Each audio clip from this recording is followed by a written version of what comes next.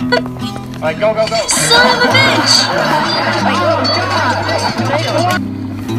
The reason why certain people turn to philosophy, why I became a philosopher, was that since I was a little boy, I always felt that existence as such was weird.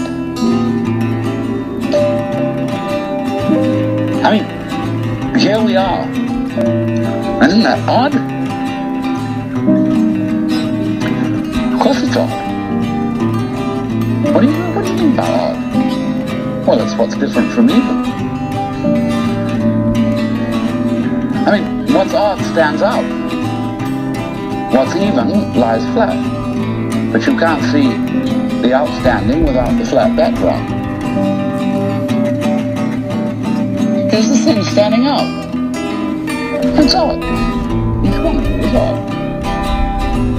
Strange, unique, particular.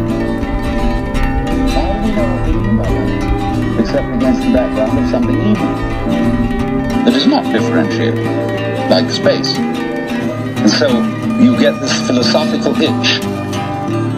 You begin to scratch your head and think about why is that so?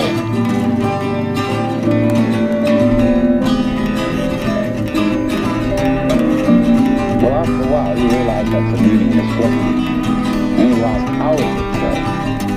Well, that leads you into science and other investigation. So you want to know, what is it? I mean, this happening, this thing called existence, what is it?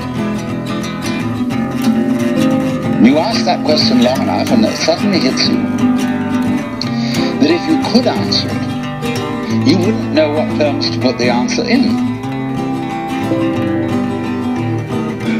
I mean, when we investigate the properties of nature, and we do get some answers, all the answers are in terms of particular structures, forms, patterns.